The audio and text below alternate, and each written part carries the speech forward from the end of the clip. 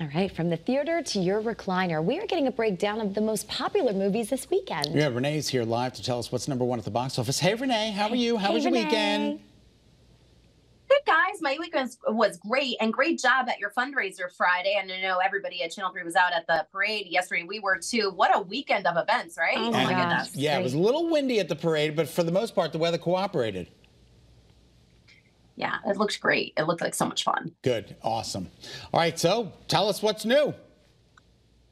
I told you guys about this movie on Friday, and Civil War was #1 at the box office this weekend. Now, it didn't make a lot of money, just over $25 million in its debut at the North American box office. Godzilla versus Kong, the new Empire, grabbed second with just under $16 million.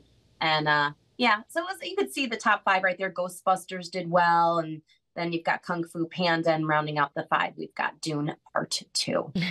That Dune Part 2, man. It just won't go away. I know. I didn't even know Dune Part 1, but Exactly. But then again, I don't watch a lick of TV other than just what we do here. Kung Fu Panda? What was that one? Is that an animation? Oh my gosh, that's like a huge. That's the 4th one. It's huge, and it was #1 at the box office for quite a few weeks. Oh, that's excellent. Good. My brother saw Civil War last night. I didn't get the rundown of how it was, but he said that I do know when he pulled in, it was completely packed, like the parking lot. And how nice that we're seeing like that resurgence of the movie theaters being so packed again for this. All right. What was popular on streaming? So streaming was an interesting weekend, you guys. Bob Marley, One Love, was #1 on many platforms, and people streamed it not only domestically but globally as well. But what and that was on Paramount Plus if you wanted to watch that. But Roadhouse with Jake Gyllenhaal, as I was telling you guys about, it is breaking all kinds of records for Amazon Prime. It's the reboot of the classic Patrick Swayze movie. People are absolutely loving it. I think Scott's loving it right now, too. Can we re-loop the video? Re-rack. Re-rack. Well, you know, that is such a classic, and to remake it with such big names, I kind of feel like that was, I don't know. I'm not surprised by that. Yeah, I'm not surprised by it either. That's pretty cool. That's awesome. And then, Renee, we understand there's a Chris Farley movie in the works.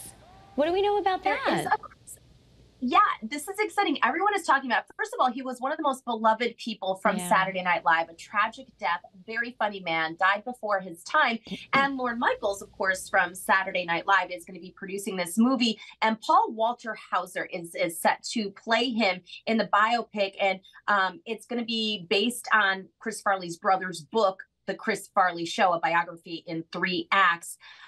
Josh Gad is going to direct it. If you don't know who the actor is, he was in movies such as I, Tonya, Cruella, a Golden Globe and Emmy. He actually won awards for his 2022 miniseries, The Blackbird Project. But it's being shopped around Hollywood right now. They don't have any buyers. They think this is not going to be a problem. But fans, when this broke over the weekend, people were trending Chris Farley, and you might have seen some memes or funny clips, a resurfacing of Saturday Night Live old skits with Chris Farley, who is just the funniest man on the planet, I thought. I know. There's really no one like him. He's like in his own category. Right, exactly. Yeah, and we understand that Josh is the voice of Olaf from Frozen?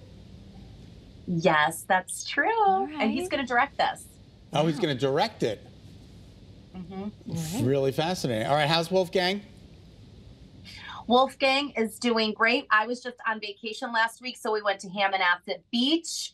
We went for rides. We played in obstacle courses. We ate a sandwich on the beach together. It was literally just so much fun. My husband, Sal, didn't have the week off, so Wolfie and I did day tripping across the state. Isn't that great? Sometimes both parents don't get off for April break, but it's nice you got to spend some time with your boy. You little Wolfie. I love that you said that. Hey, there's still tickets available for the Bristol Boys and Girls Club that I'm going to be hosting at the AquaTurf. It's this Saturday. So if you're interested, you can go to Imagination. They're celebrating their 20th anniversary. Wow. Yeah, so they're going to be celebrating. I'm the MC. It's at the AquaTurf. You're going to get a great meal. You're going to have a lot of fun. And come on out and say hello. Again, go to Imagination. I'm not sure if it's .org or .com, but you can just Google it, and then it'll come up there. Great It's going to be a lot of fun. Awesome. All right. And guess who your co-host is going to be for that night? Are you? I thought you said you weren't. Are you coming? I am your co-host. I'm going to be on stage with you, my friend. Oh, that's so exciting! I'm so glad to learn that.